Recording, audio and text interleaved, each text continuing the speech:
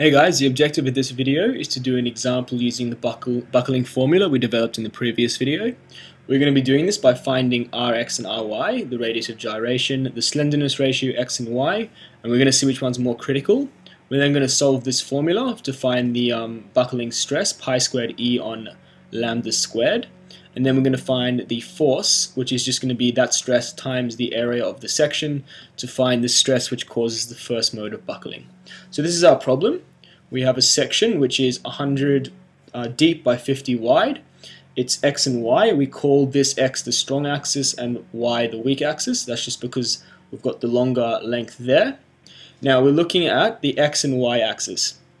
On the x-axis we have a pin joint and roller joint, and on the y-axis it's cantilever out. Now this might seem a bit weird how you can have two different setups.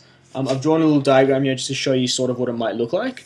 So in the x-axis it's pinned and roller, so this might look like this.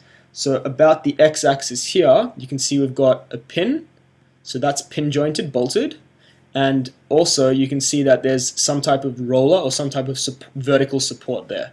Okay, so this can still rotate in the x-axis, it can rotate outwards by my ruler bending like that.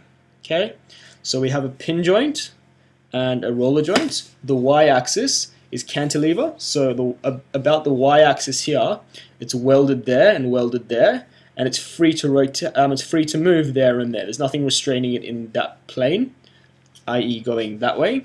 So you can see about the y-axis, it's a cantilever, because this would provide x, y, and rotational restraint. So that's sort of what it might look like, just to put that picture into a bit of perspective for you. So E is 200,000, Fy is 200 MPa. We're going to be doing this problem such that L, so this L, is 5 meters or 0.5 meters. Okay, so we're going to do 5 meters first.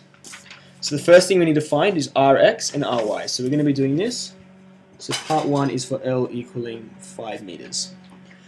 So we need to find Rx. Rx is going to be the square root of Ix on A, and Ry is equal to the square root of Iy